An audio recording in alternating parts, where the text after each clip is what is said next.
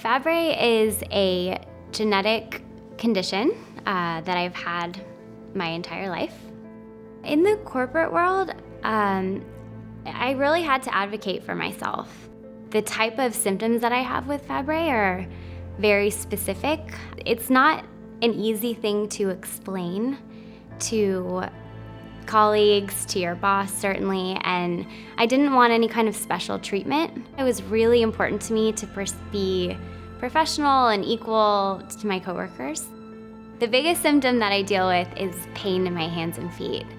It is a very excruciating pain that is elevated when it's hot outside or when my body temperature is hot, and that pain can be as simple as annoying and present all the way to completely debilitating and makes me crazy.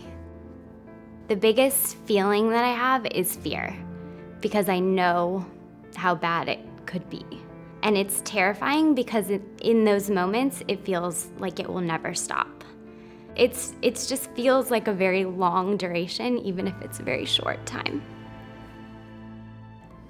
The unmet needs that I can think of are mostly around knowing what the disease is.